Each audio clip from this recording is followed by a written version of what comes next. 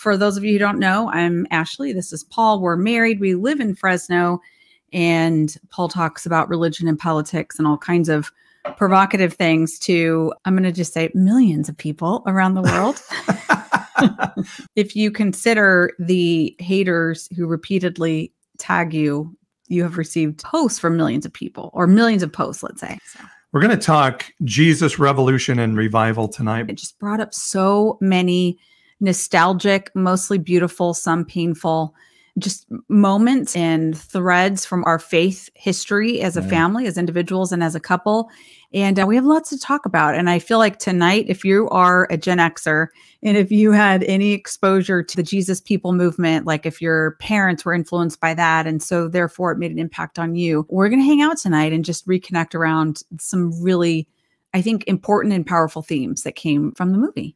Yeah. And we were a little bit hesitant to go see the movie, I have to be honest, because I hate Christian movies. Just as a rule, if it's a Christian movie that any church would say, let's show Hollywood how we like family entertainment. Go watch this movie. That means the movie's going to suck brutally. If the second that somebody suggests there be like a group purchase of tickets by a church to go see a movie for the life. I've been knowing Paul for 28 years now, 29, if you count like before we were married. He breaks out into hives. He gets hostile. He starts sweating and like profusely cursing. He hates movies that are like Christian genre. I hate bad movies in general.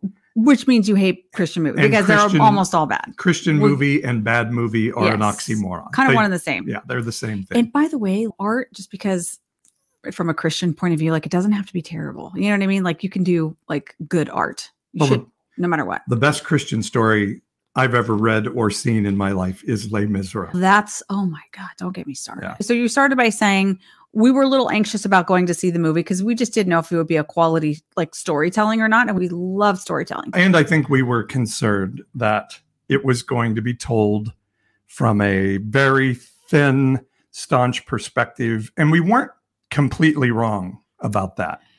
Maybe do we need to describe the movie? My heart leapt when I heard that this movie was about Lonnie Frisbee, because my family, my parents were really impacted by John Wimber and the Vineyard movement. And so I heard on cassette tapes back when I was like junior high kid. Yes, we're that old. Yeah, like so many cool stories about Lonnie Frisbee. And then we had watched the documentary about him and just his life and his pursuit of this radical, transforming, no details, love, just pure love from God. And that love is transforming is probably the most influential part of my faith journey. And Keith Green was all up in that. So yeah. Anyway, so talk a little bit about what is the story that's being, maybe no spoiler alerts, although it is history. So like people know the story. So Jesus Revolution is basically about the Jesus People movement of the 70s. It was a time when many hippies, if we can use that term, got saved, turned to Christianity as a part of their movement. And this is told about that time in history from a perspective of a pastor named Chuck Smith, who many may know in our audience that Chuck Smith ultimately was a megachurch pastor of a network of churches called Calvary Chapel. And many of you may know the Calvary Chapel. And Chuck Smith was pastoring a small Assemblies of God church when this hippie named Lonnie Frisbee walked into his life. You won't see this in the movie, but Lonnie became a Christian, had a salvation experience, dancing naked on top of a mountain in Southern California, high on LSD. And he was a guy that could pray for people and things would happen. They would fall down. Some would say they were healed. And so he started this hippie movement in Chuck Smith's church, and we see that in the movie. The movie is about another Calvary Chapel megachurch pastor named Greg Laurie, who is not one of my favorites. And you don't really hear the whole story of Lonnie Frisbee, but it's how Lonnie Frisbee's sort of impetus of starting this movie led to this move of God, so to speak, a revival that went national and international. Lonnie Frisbee eventually leaves the church in the movie and in real life. And I don't know, that's not a spoiler alert necessarily, but that's what the movie is about. Yeah. Kelsey Grammer, by the way, of Kramer, or not Kramer, Frasier. Cheers before that. Cheers is your fame. Yeah. Plays Chuck Smith. Yeah. Yeah. So I think probably the right way to think about the Jesus Revolution is that it is definitely the story of Greg and Kathy Laurie's trajectory. And that is interesting and special and cool. It is partially, it seems like, the story of Chuck Smith and Calvary Chapel, and then an even smaller portion of the story about Lonnie Frisbee. And so it's these three threads being woven together. I personally am very consumed and interested in the life of Lonnie Frisbee. So I went for that reason. Yeah. And also just to try to connect again with that feeling of just reckless abandonment for the pursuit of this big, audacious, loving God. And I don't think I encountered that in the movie, but it brought back a lot of memories. And then we went home last night and we watched the documentary about Lonnie Frisbee called Frisbee, the hippie preacher? The life and death of a hippie preacher. And that's on Prime. I think it's on YouTube as well. So you can watch that. We would strongly recommend if you watch the movie, then watch the documentary about Lonnie so you can get the full story. Yeah. So they don't treat Lonnie very well. They don't mention in the movie that Lonnie was probably queer, had a little bit different sexuality. The churches, he was involved in Calvary Chapel in the movie. He did eventually move over to the Vineyard Association of Churches, and all the time was made accountable to keep track of this sexuality issue in his life and was greatly shamed for it.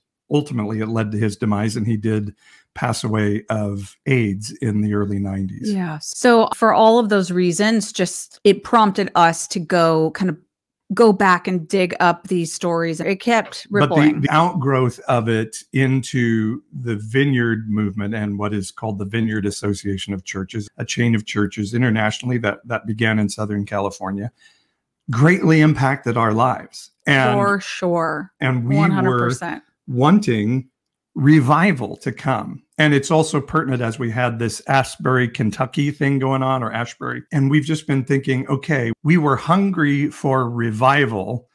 And we thought revival meant we'll have a bunch of church services with loud music 7 nights a week for an elongated period of time.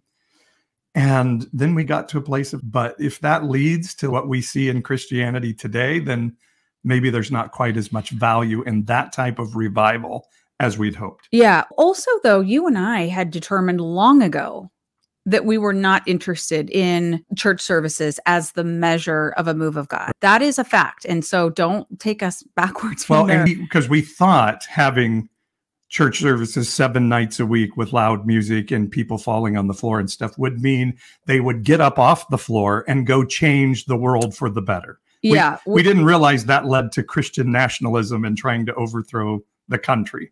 But that's a whole another. And that's so painful. But we thought that, we thought, because our heart in looking for revival was that the measurables of poverty and economic struggle and economic inequality and racial inequality in our city would be changed. When we see what we saw in the movie and consider that era in history and the heart sentiment, the expression, the hunger, the desire that people had for things to be different and to connect with an authentic expression of love. Imagine, again, we're too young to have known this ourselves directly, but the hippie movement in general, like that in and of itself blows my mind when I think about the power of that movement and the clash that society was seeing, and American society was seeing, and I guess more around the world too, like every single day in this whole big showdown between the squares and the hippies. Like that in and of itself, I feel like in the church world, we only grab onto, and then the druggies wanted to know Jesus. And so then they became Jesus people or Jesus freaks. But listen, that heart became Christian. They became Christian. But when they were on drugs and when they were saying what they were saying and trying to find connection in the way they were, I believe that too was of God. Yeah. It didn't just start when people started saying a prayer and getting baptized. The whole expression of culture and society at that time, that things need to be, that they need to be different, that we've got to connect and see each other differently, not go to war, all that kind of stuff. also of God, Ashley thinks. Yeah, I agree. And even in just the story of Lonnie, which again was whitewashed by this Greg Laurie financed movie of Calvary Chapel, that Lonnie Frisbee had his conversion experience to Christianity, said he was visited by Jesus while dancing naked on a mountain, high on LSD, and that he was right at the center, if not the prophet that brought a move of God, so to speak, while being shamed for his queerness. And that is an uncomfortable truth for Calvary Chapel and Vineyard to deal with, that the blessing of heaven would come through this guy. Yes. Like, we can just focus on that for a second, and we can move to like the 90s and kind of the way we were thinking about transformational love at that point forward. But let's just, this to me is the big center of the target for this moment in watching this movie, is just a big old heart check on, oh my God, I was so grieved just watching this yesterday and considering like how I wish things had been different back then, and how I wish it was the case that people did not assign this shame and judgment to somebody who was queer, was not who knows what, but like maybe a bunch of different things. And just the shame that he probably lived out his last days in is absolutely, I don't know, it just grieves my heart. It's the problem with Christianity, is that something good can only happen if you are saved, and saved means to say a sinner's prayer and start going to church, a Christian church, and then you function inside of the Christian church. And rather than human beings are beautiful as they are, and that presence of a spirit that is divine can come through the most unlikely of characters. That's it. And they would say flawed, but what if we say not flawed? What if we just say human? What if not flawed? And what if God doesn't hate queer people? No, it's just so silly to me. And what if God is, and I don't think of God as a person, but I'm talking about God in evangelical terms because that's where we came from. And, you know, what if God is pleased for something divine to happen through a Muslim? What if God is pleased for something divine to happen through an atheist? What if God is pleased through a Samaritan, as we see through the story of Jesus? And Christianity has to suck everything into its own vortex. Only we are the only ones with truth. And we see this in the movie, that Chuck Smith is saying to Lonnie, we need to control this. We need to manage it. And they don't say it in the movie, but because we will lose money if we don't. We will lose attendance if we don't. And it's very sad, but maybe it's just a natural thing of human institution. Once we try to incorporate something into the institution of whatever, and particularly the church in the religious space, we're going to manhandle it in a way and make it human. And anything that's outside of that human norm is going to get despised. I mean, I think what I wish I knew, and there's a lot of questions and things to scroll through, and in here in just a second, and we'll get to some of your questions and comments. A lot of questions coming in, but I think if I could go back to, whatever, if I could rewind history and like implant two major ideas into these late 60s, early 70s and forward, they would be, first of all, what if Lonnie Frisbee was not flawed, a sinner, a hypocrite, what if there was love and healing and space for him to be whoever he was? Okay. Number one. Number two, what if these people who obviously are committed to love their pastors, they're like making sacrifices in their lives to care for other people? That is beautiful and wonderful. And what if they knew that the move of God and the things of God are not just about an institution, are not just about being captured and shaped and channeled into what we've experienced in the traditional evangelical Western church? Like what, like you can hang on to and say, oh yeah, but I still really like my evangelical church. Great. Just don't limit your thinking to believe that God only speaks / works / moves through those channels. Because honestly, wherever people are showing up, seeing each other, loving each other, being like available to sacrifice themselves for one another, like that's God to me. Yeah, that's like, maybe if the church could be like, hey, we're going to stop being afraid of everyone hating us and, oh my God, we're going to go away. We're going to be okay with being small. We're going to be okay with just being who we are. valuing what we do. And also we're going to value other expressions of God and love and count it all a blessing, all of it. I watched an interview with Greg Laurie on YouTube. This morning. He was just in the, how sad that Lonnie didn't fulfill his potential, which is what Chuck Smith said at his fucking funeral, by the way, which if you watch the documentary, it'll make you sick to see what this white old pastor said about this amazing, beaten up young man. What if, exactly as you said, what if Lonnie had been accepted just as he was by Greg Laurie and Chuck Smith and wouldn't have been shamed and chased away and ended as a tragic story? Problem is the church can never be introspective about that stuff. Greg Laurie has no ability to say, I had something to do with Lonnie Frisbee's demise. My religion was majorly in the middle of Lonnie Frisbee died of AIDS, and we need to repent of that and repent publicly.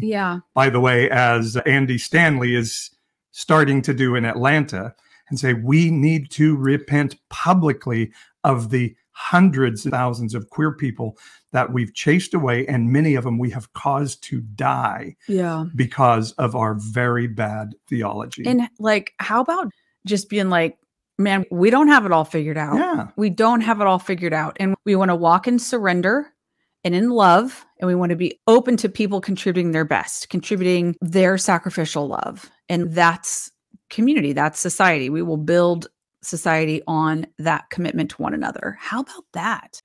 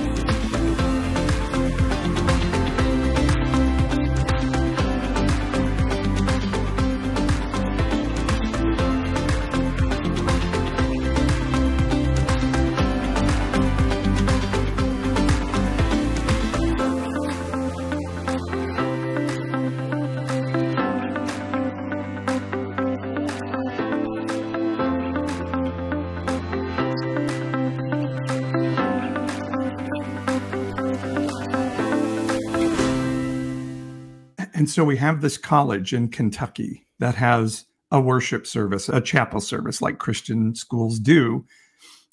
And something happens. And I'm not even going to question whether it's divinely inspired or not. I think there's something supernatural out there. I don't believe in God as a being on a throne with 2 eyes, 2 ears, and a nose, but I know there's something bigger than the universe, something supernatural out there. I don't believe in God as a being on a throne with 2 eyes, 2 ears, and a nose, but I know there's something bigger than the universe, and it could be in here. It could be out there. I really don't care to argue or both. Something happened, and they got excited, and they continued to have church for days and days and days. And I love that. Again, that was in our heart to see happen. Yeah. But again, if the city of Asbury or Asbury, I can't remember the name of it, and the state of Kentucky doesn't repent that they haven't taken care of the poor, the foreigner, the marginalized, and the widow, which represents the economically disadvantaged, those who don't have access to the economic system, then it's pointless. It's just human entertainment.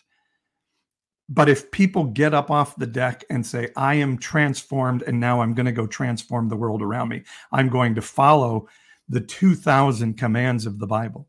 That say take care, not just take care of. It's not a backpack drive. It's not a fundraiser. It's not handing out a buck on the corner, although there's nothing wrong with any of those.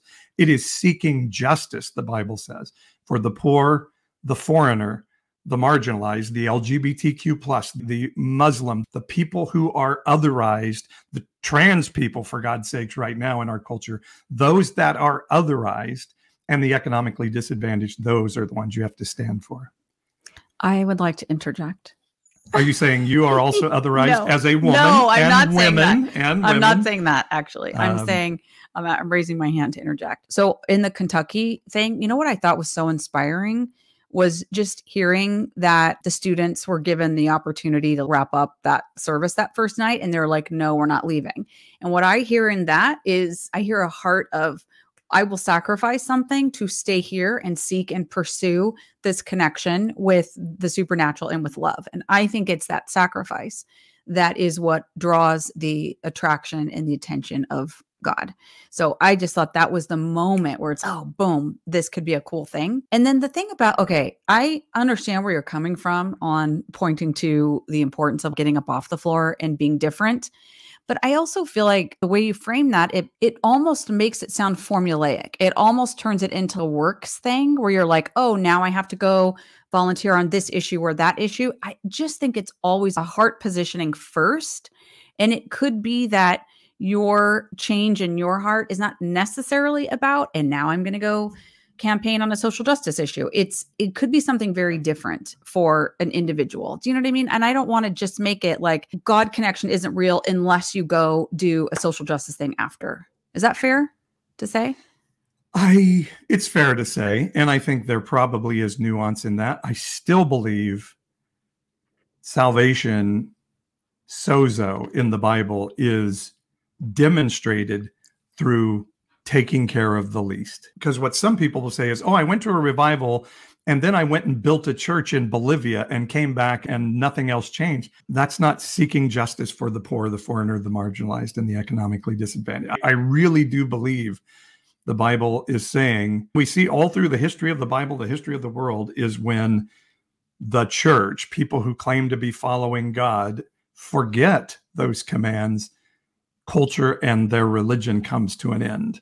And I don't know, how is it not pointed towards something aimed in that direction? No, that's an interesting point. I don't know. Maybe we should do another conversation about that, because this is something that, like Tim says here on Facebook, or they get up off the deck and acknowledge fully that Black Americans are economically behind still from slavery. Maybe it is like you get up and you're like, I was opposed to CRT being in high schools when CRT is not in high schools because I was told that on right-wing media. I'm going to go really search and see if that's true and see if maybe my heart has been placed in the wrong space or something like that. I just think there has to be a heart change that then moves itself into some action. And I'm not talking about work salvation, but you should be moved to action. I'm not disagreeing with that at all. I think that's right. I think what I'm saying is you are defining a certain set of actions that are the only acceptable actions and evidence of that heart change. And I think that is limiting. And you know where I got that list of things I know from? You're going to say the Bible. The Bible, yes. I am going to say the Bible. But again, also, only about 2,000 times it commands it. Okay, I guess maybe what I'm reacting to is that there's a certain understanding of these are the activities that the Bible is pointing to. And I want to interrogate that. I think that you have to keep your heart soft towards what is the thing. I just am a little hesitant to lock in on it. It's just this sort of judgy, it's only this. I think those 4 categories give you a wide swath of things you could do. Seeking justice for the poor, the foreigner, the marginalized, and the economically disadvantaged. There's a whole lot of shit you can do. It's a whole lot of shit. How about this, Pastor Paul? How about you do some Bible talks and really get into that language, and let's get some fresh inspiration into that language. Okay. I think that would be. And what you're saying is right. It is letting your heart be softened. It is our history of being sat down by our friends from the colors of community in our town and letting them say to us, you guys have white privilege and you need to know what you don't know. And we're like, what? No, we're good. We're a church that is accepting of queer people. Yeah, but you won't officiate one of their weddings. So let us tell you where you're falling short. And hearing that and saying, okay, that hurts. I don't agree. I feel like I'm a good person. But if I need to hear this, I want to hear this. And maybe that's part of it. No, I think that is a lot of what I'm trying to say is just think that in this day and age, I get a little tired of the judgment and the harshness of this is the only thing or this is the only thing. So I also am trying to balance out your persona a little bit, because I'm not saying you're not right to be like pounding the table on this, but I'm also like, okay, and let's unpack this some more, because Give an example, like what would be an example that would be different than what I'm talking about? well, I think it's like, again, if the focus is on your heart being soft and your heart being in surrender and not thinking that you perfectly know everything, and just being open and accepting, hey, God and love, perfect love, can show up in all kinds of different ways. I'm not the author of exactly this is God, this isn't. And I want to submit to this powerful love. And let's say this powerful love, like you're moved in the worship service in Kentucky and you get up off the floor and you're moved to reconciliation with a family member that you had shut out of your life. Now, that's not a social justice campaign. That's not going to the front of the picket line, but that might be in your heart. That might be the like moving the thing out of the way that you would never do, but your heart got soft because you encountered love. So like when you just jump to these, when you point to the scripture that says it's got to be these four things, I'm just saying, make room for people to live and walk this out. And also corporately. So there's the individual and there's the corporate. Corporately and collectively, as our hearts are softened and we are standing in surrender and in pursuit of perfect love, should we be collectively saying, and this is right and this is wrong, and we need to be moving society in a different direction? Yes, we do. Yes, we do. I agree with you on that. I don't know how to say it any other way than Jesus said, if you don't clothe the naked, you don't visit the prisoner in prison, you don't feed the hungry, he's going to say, depart from me, I never knew you. I don't know what else to say other than that. And yes, reconciliation with a family member is beautiful. I'm a teacher of the Bible, and Jesus said, anybody would lay down their life for a friend, but to prove you're a follower of me and of God, a true follower, is you lay down your life for an enemy. Could you have a really hard heart towards the freshness of a perfect love and God? Could you have a really hard heart towards God and volunteer on a weekend on a prison outreach? Oh, no question. Christians love prison outreach. And again, prison outreach is about bringing people into Christianity. It's not about meeting the needs. Okay, so agendaless love. Yeah. Let's put that out there. Agendaless love. By the way, thanks everybody for the gifts you're sending on TikTok. Don't forget, you can go to our website, pastor-paul.com. Don't forget the dash. The dash is really important.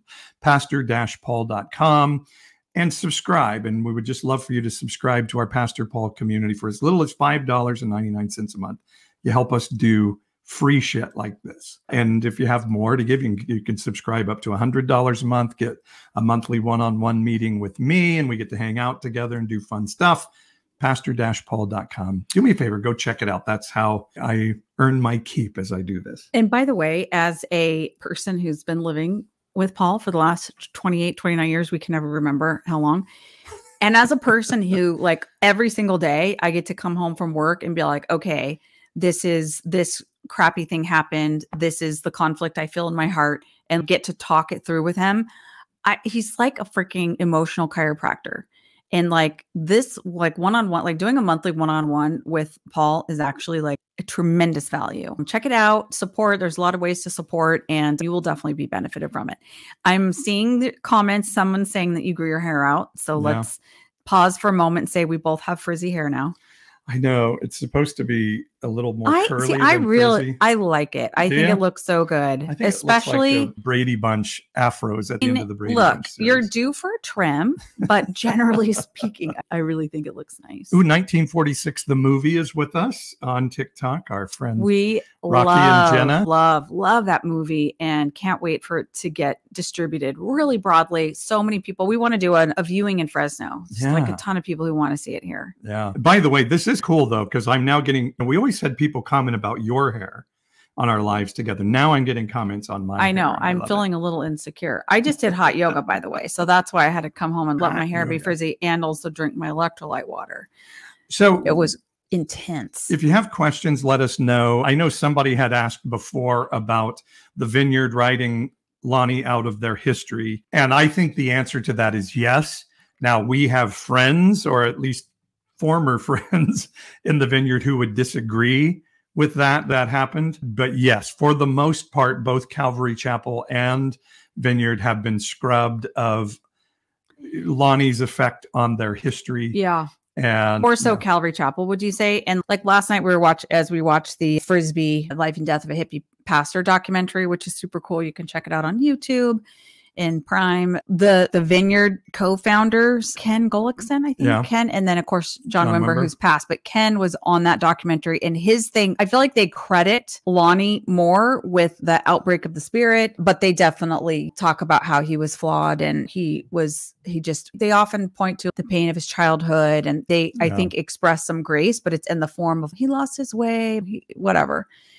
And yeah, we're regretting that is the way people think about the story of Lonnie's impact on the vineyard. And as we understand it, it was basically Chuck Smith saying, hey, how do I get this guy out of here so he doesn't hurt my ministry and the money that's coming in now? And so he's go over to see these vineyard guys. They're a little more like you. And so he comes to preach in John Wimber's church in Yorba Linda, California on Mother's Day. 1980? Was it 80?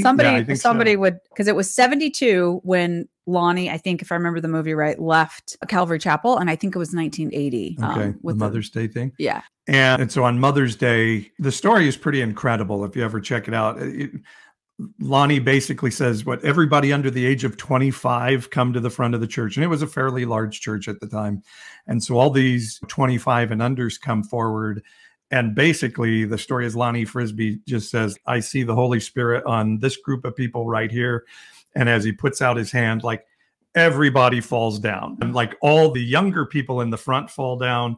And the people sitting in the pews or chairs behind him, they fall down. And he just starts pointing. And after a while, like everybody's falling over. And one of the like worship people falls over on a microphone and is like, speaking in tongues through the microphone, and the sound guy has hit the deck, and so there's nobody to control what's happening on the sound, and a bunch of people left the church because of it. Sounds like it got pretty intense. But it did spark something of happening, and the vineyard is still alive today. We've gone a little more right wing now, but okay. So yeah, we've lost touch with the vineyard, but in my spiritual DNA and background, what I observed and experienced through my parents were in the 80s. My dad was a student of John Wimber's at Fuller Seminary. And so my dad was like bringing home the cassette tapes, and we were Southern Baptists at the time. So it was like, oh my God, this radical stuff is happening. And it was contraband in your household. Yeah, in our church it was. But both my mom and my dad were just so excited about like, it's real. Oh, it's real. And I felt that as a kid. Oh, there is this authentic, authentic love and move of God. And like, we just wanted to be a part of it. That ideal was really represented by the early days of the vineyard, I'd say. And it truly was, I think, through John Wimber and his wife, Carol, and we knew his daughter-in-law, Christy. They were like, let's forget about the rules. They were willing to risk. Let's forget about all, and let's just say there's something out there in the ethos. And so I would say this, and many of our followers and listeners are deconstructionists, many who have left their evangelical church. And for some, it's been such a painful experience. You can't listen to the music anymore. Some tell me they can't even read the Bible anymore. And that is all completely understandable. But I ended up 2 weeks ago listening to a very old Vineyard song, and then so did you. Okay, shall we say the name for those of you? Look at us. Hey. On TikTok, we've got sunglasses going. Megwitch Itchy Manitou. Does anybody know? Megwitch Gitchy Manitou. It's probably a total appropriation of indigenous heritage. It probably is. But also, like, we had major God encounters with And so I guess I'm saying this. I don't want the bastards to be able to steal something from me that is amazing. And I do believe we are connected to something internal and external, perhaps, as you said, that is divine and supernatural, that's bigger than the human experience. And I'm willing to stipulate it may all be inside of me and made up by my parts inside of here. And I'm okay with that because it's still a really cool experience. And so I want to be able to say, okay, something happened in these church services. It just dies and gets flawed when it starts being tried to brought into the institution of the church and the religion of Christianity. When we say you can access this through whatever is drawing you to your better self and to true agendaless love, then we will bless it. We will bless it. And so if it is Christian kids at a Christian school in Kentucky, or some of our indigenous friends who use peyote, psychedelics as a part of their spiritual worship, or we're going to say yes to that, or are affirming and accepting churches that have gay pastors. And in Acts, there was this whole argument of, do you have to be a Jew to be a Christian? Like, they believed you had to have been circumcised and done all the ceremonial things of being Jewish to be able to be a Christian. And the leaders of it all got together and said, I don't know what to tell you. I understand what the Bible says, but look, the Spirit of God is on these people. So we're going to have to accept them in. And why can't we do the same today and say, if it's drawing you to your better self, we're for it. Hey, by the way, someone thinks that our dog is a cat. Oh. If he were a human, he'd be so offended. He's a dog. But so Wilford Brimley mustache. That's hilarious. Yeah, he's a white. His face is getting ever whiter. Yeah, as he's kind of old. He's older. an old man. Okay, so it is, what time is it here? It's 7:01 on the West Coast. We started about 6:15. How long do you think we should keep up this chat? Well, we've got a good group of people going. So I was going to ask Facebook user, somebody who didn't put their name in there, says Lonnie was the main guy in the Jesus movement. I'm wanting to go see that one. In your opinion, is it worth $5 to see? Is the movie worth it to go see? I think our recommendation is see that movie. Yes. And then also we rented last night, I think it was $1.99 on Prime. See the documentary. Eventually we watched it on YouTube though, didn't we? Or did we watch I it think on I Prime? found it on YouTube but then I didn't think it was the right thing. And so we found it on Prime for $1.99. So I think you should watch both. Yeah. I think you should. And the documentary is called Frisbee. The End of a Hippie Preacher. Yeah. Very good documentary. Yeah. So yeah, watch both. The movie wasn't bad. It wasn't bad. It's just with our sort of insight into what the history is, we could see that the history was scrubbed to give a more fundamentalist evangelical view of what happened. But I feel like just pay attention to what comes up for you as you're watching it. So it was worth it for me because there were some really just like wonderful like reflections and connections to like our faith history. It made me really sad to think about why things ended the way they did with Lonnie, and to like just be in prayer and like asking God, can that please be changed? Like we wouldn't want to repeat that mistake in our generation. And I believe it didn't happen. Sorry to interrupt, but I don't believe it happened because Lonnie was flawed and falling away. I think it happened because Lonnie was hurt, like a lot of human beings are, and got rejected again by his fathers in the church. And the church, instead of being accepting and loving and saying, you're amazing, said, you don't fit our grid. And unless you can change, we won't have you. And eventually used his gifts to build their churches and then threw him by the wayside. That's right. And the church needs, particularly Calvary chapels and probably vineyards, need to hold themselves responsible to that. There's another aspect of the story that's not included in the movie. So Chuck Smith, his daughter is prominent in the movie, but he also has a son who was not referenced at all in the movie. So I think it's bottom line is this. Yeah. See the movie and also learn about all the aspects of the Jesus People movement. That's what it brought up for me. And that was worth it. Yeah, Chuck Smith Jr. has been an outspoken critic of his father for many years in Calvary Chapel. And so in the movie, you would never guess that the Smiths had a son. Also, by the way, a junior. We will soon all be able to watch 1946, the movie. Yeah. And that is going to be a really important companion piece to these movies and documentaries we're talking about now. JH says on YouTube, Lonnie was a homosexual, which goes against God's will. And so on 2 points, I would disagree with what you're saying and what you're meaning there. I watched 1946, the movie, when it comes out. Homosexual was never a word included in the Bible until 1946. And those passages are not talking about consenting same gender couples. It is talking about a power differential in sexuality. It's talking about somebody using another person for their sexuality and their sexual pleasure. And by the way, just read Romans 1. The sin of Romans 1 is not homosexuality. It's pagan temple worship. I wish people would think for a moment.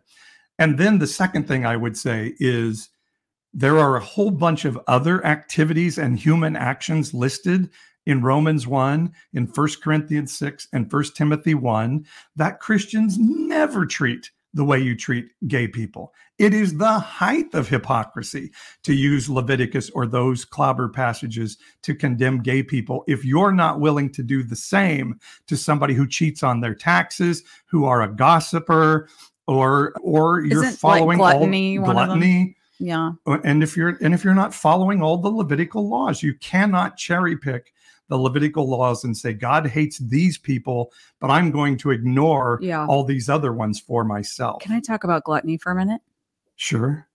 So I had a very gluttonous weekend. On Friday night, I was like, I'm having sushi and I'm going to have all I can eat and my favorite Cold Stone ice cream. And then last night we had Indian food and I face planted in that stuff. Man, oh man, talk about gluttony. Indian food's not my favorite. No, but it's so good. And anyway, by Indian food, we're talking about from India, not inappropriately using indigenous. I think that people know that. Okay, good. Yeah. So Peg says, I wasn't raised evangelical. I joined in my mid-20s. I'm deconstructing. JH says Genesis 2 is the nail in the coffin for homosexuality, which is so completely not true. The two different creation stories we have in Genesis, a completely different story in Genesis 1 than in Genesis 2. And the story from Genesis 2 was likely taken from mythology of some of the peoples around the Hebrews at the time. And what it says literally is, let's make man in our image. And it says, God made man in his image, male and female. He made them. And I was actually just watching a rabbi testify in front of the legislature in Missouri today. And he says that Jewish history has always had multiple genders. He says you can read in ancient Jewish texts that there were 6 genders in ancient Hebrew culture. Nowhere in the Hebrew scripture that Christians appropriate as the Old Testament does it forbid lesbian sex. So you cannot say the Levitical passages or Genesis 2 ban all same gender sex and same gender intimacy. You are cherry picking the Bible to do that and totally misunderstanding the purpose of those laws. And I keep encouraging Christians to think about the fact that you're taking Hebrew sacred text and you're saying they mean this, when our Jewish friends say they absolutely do not mean that. What gives Christians the right to say we get to take your scriptures, Jewish people, and make them our own and use them for our political purposes? It is, in my book, anti-Semitic to do so, and a complete misunderstanding of what the Bible is and who Jesus was. By the way, Jesus never once said a negative word about homosexuality. He did, however, in Matthew 19 say, some eunuchs were made that way by God. And twice in the Gospels, he turned to religious people who were religious bondage lawgivers and said, you know what? Sodom's going to have a better judgment day than you. So I would rethink whether Jesus is on board, the Spirit of heaven is on board with the condemning way, hate-filled way, death-giving way that the evangelical church addresses. Let me ask you same-gender relationships. And you've got another comment there from JH. No, I will never watch a Vadi Bakum video ever again. Nobody should ever watch. Vadi Bakum, excuse me, he is the SBC version of I have a black friend. See, I'm not racist. I have a black friend. Don't ever, let me warn everybody, do not ever watch a Vadi Bakum video. It is horrifying. It is terrible. May God have mercy on that man's soul. If there is a God and there is a hell, may God have mercy on his soul. Never, ever watch a Vadi Bakum video. Y'all all got Paul all fired up.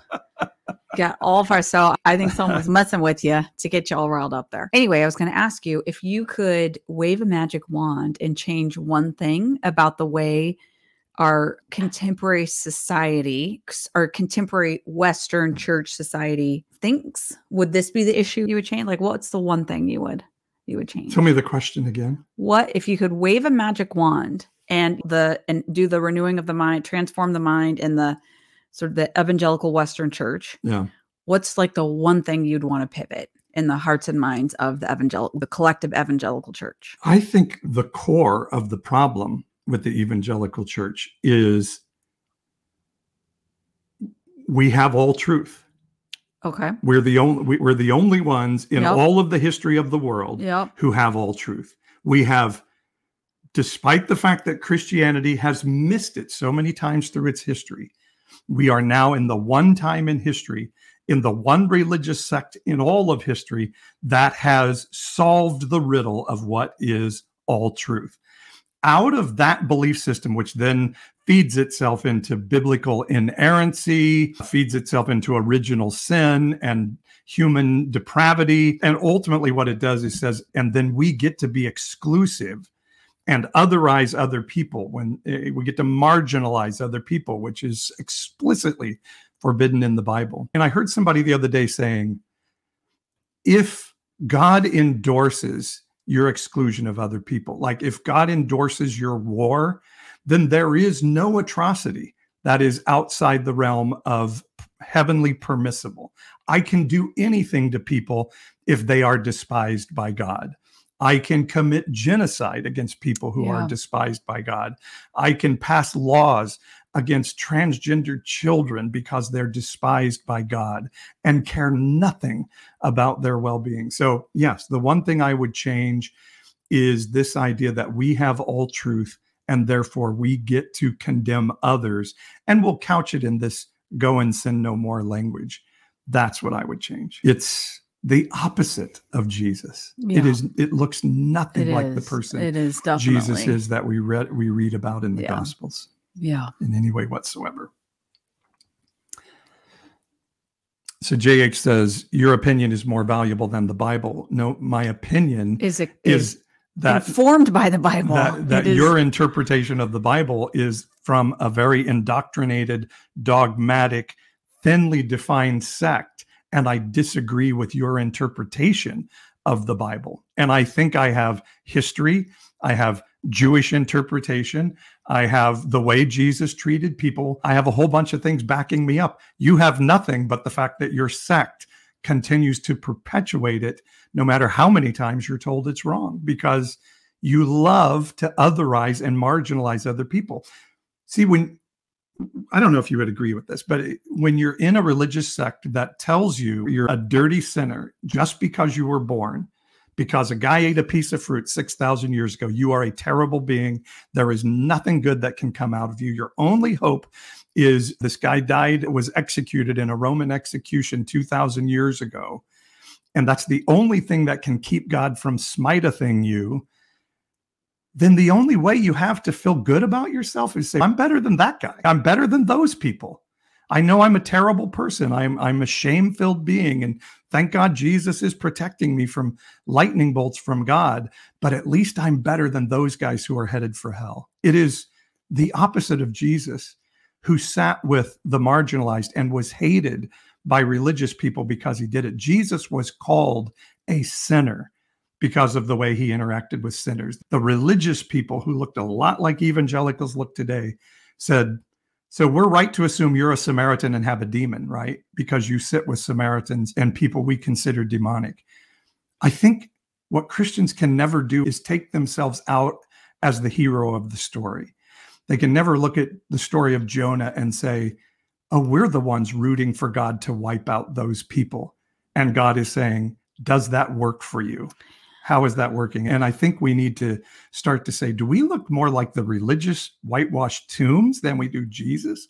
Can we at least consider that for this season? I think related to that, but I think the way I would express my one, if I could wave the magic wand and change the religion that I grew up in and what I understood, what was said to me, like I wish that I think it's the evangelical part of it. You have to convince somebody to think a certain way. And and it's feeding into what you're saying. If they don't think a certain way, then they don't have value. They aren't loved by God. They're condemned, like all of these things. And what I am now realizing, and I'm 50, so I'm like middle age, but what I'm now realizing, I know, I don't know why I say that all the time. That middle-aged. Okay. I think 50 is the new 25. Yeah, true. 27. I actually say it because I want people like, oh my God, that's so young. So it's like a reverse way to get a compliment. You look so much younger than 50. That'll do as well. But anyway, I wish like it cuts you off from relationship and from connection with people and from genuinely loving each other. Because I literally would think to myself, like, okay, I can be nice to this person, but I can't genuinely love and connect with them and have value for who they are because I have an agenda. I have to invite them to vacation Bible school. I have to get them into my church. I have to have a sales quota. And it really, I cannot believe how much there's like this plexiglass over your heart and over your life when you are really in deep in this thinking that only certain people can experience God's love or have it right. And so I think that's what I would change. And I've definitely, through my deconstructing journey, that's been part of, I think, what's been like really liberating and fun and exciting is to be like, I don't have to convert people. Right. Yay. I get to just believe, I just get to know them. I get to love them. I get to be a part of affirming who God made that person to be and cheer them on and connecting with God's love. That's like the coolest thing. By the way, our friend Rosie is on TikTok. Hi, Rosie. And our friend Dora is on Facebook. Dora, thank you guys for the gift today. Inside stuff here, but thank you. Yeah. Appreciate it. The other thing I would change is the verse the little bit of a verse, go and sin no more, be taken out of the Bible. By the way, the story of the woman caught in adultery where Christians totally twist and abuse the statement, go and sin no more from, was never in any of the original Gospels. It was not in any of the original manuscripts. It was added later on. Now, I think the story does demonstrate who Jesus is, but I love how Christians love go and sin no more and forget that before Jesus said, go and sin no more. And by the way, I don't think in any way he was saying, stop sinning or you're going to get in trouble. But we can argue about that or not argue about that. But what Christians do obviously forget is before that go and sin no more comes up in the passage, Jesus puts his reputation on the line. He puts his job on the line. He puts his life on the line. He chases away every condemner of her. Yep. Turns to her and says, where are your condemners? And she's, you sent them away. And then he says, and I do not condemn you, when he had every right under the law to do so. Yeah.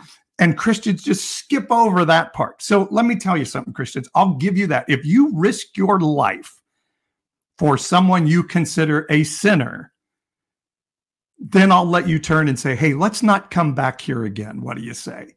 But until you do that, you are absolutely abusing the go and sin no more part of that passage. And I really think Jesus was saying, by the way, you don't consider what you're doing sin anymore. I know you're doing the best you can under the very corrupt patriarchal system that we live under today. So I hate to put a pin in this, but we've been going for an hour and some of us have to pay the bills.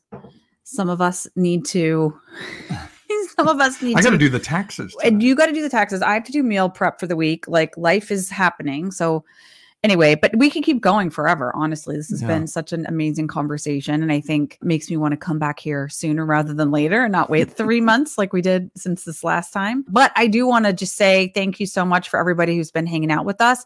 Definitely check out Paul's website, pastor-paul.com, and consider supporting. Be a subscriber. It's a low monthly fee. We are really putting our lives, like we are committed to authentic, powerful, transformational love. And we are committed to that in our own lives and relationships and our own community. And we need support. Consider being a part of what we're building. And And can I say, in the end of March this month, I have a new Reconstruction U cohort starting. This is my coaching service that I do. It is fantastic. It is an identity-based online curriculum with cohort learning, one-on-one get-togethers with me, an online curriculum, and it's a look at identity and transformation in life. Romans 12:2 says, don't be conformed to an era or an age or an echo chamber, but be transformed by the never-ending renewing of your mind so that you can know what is good and right in a season. And this is what we do, is we look at, who am I today? What am I believing about myself from the past that needs to go away? What mindset am I working from that needs to go away, so that vision can come into my life and I find purpose into the next season of my life. And the testimonials, you can see some of them on my website. All right, I don't want to be overly proud. Yes, I do. It has been life-changing for people. I am passionate about this. And yes, it's my occupation and how I make my living, but I do it because I could make a lot more money doing something else, because I'm so excited to see people's lives actually changed.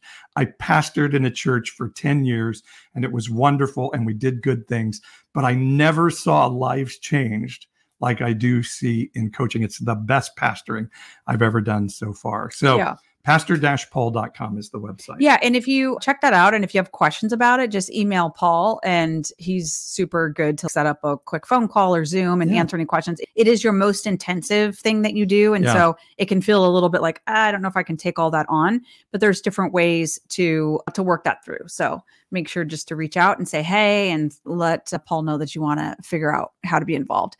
All right, y'all. You guys are amazing. Thank you for the gifts. Thank you for the sunglasses. Thank you for the hard hands. Like, TikTok has come up with some cool things in the last 3 months that I got to see tonight. And the Chinese now know what our house looks like. Well, that's for good God. We've been spied on by the Chinese government since you've been on TikTok for a long time. Can I just say, we have an Air National Guard base at our airport? Yeah, in Fresno. On the West Coast. Yeah. And they are the first line of defense? Well, they're the last line, from what I'm told, the last line of defense for the West Coast. Oh, who's the first? We're super inland. We're like the backup to the folks. So we're the protector, maybe is the way to think of it. Okay. Yeah. They told you on a tour before that occasionally Russian planes will fly into our airspace and they scramble and they fly with them. And they said, then we do the same to them. But we've just had a lot of planes taking off lately. So I'm wondering if there are more Chinese balloons out here. I don't know, but it's been loud because we're like in the flight zone and it has been loud. So anyway, stay safe, everyone. Yeah. Love yourself and love somebody. Even tonight, before you go to bed, just take a minute to just appreciate who you are, who God has made you to be, and just experience that embrace. And then also just take a quick look around and consider the amazing people who are in your life. And remember, God is not mad at you.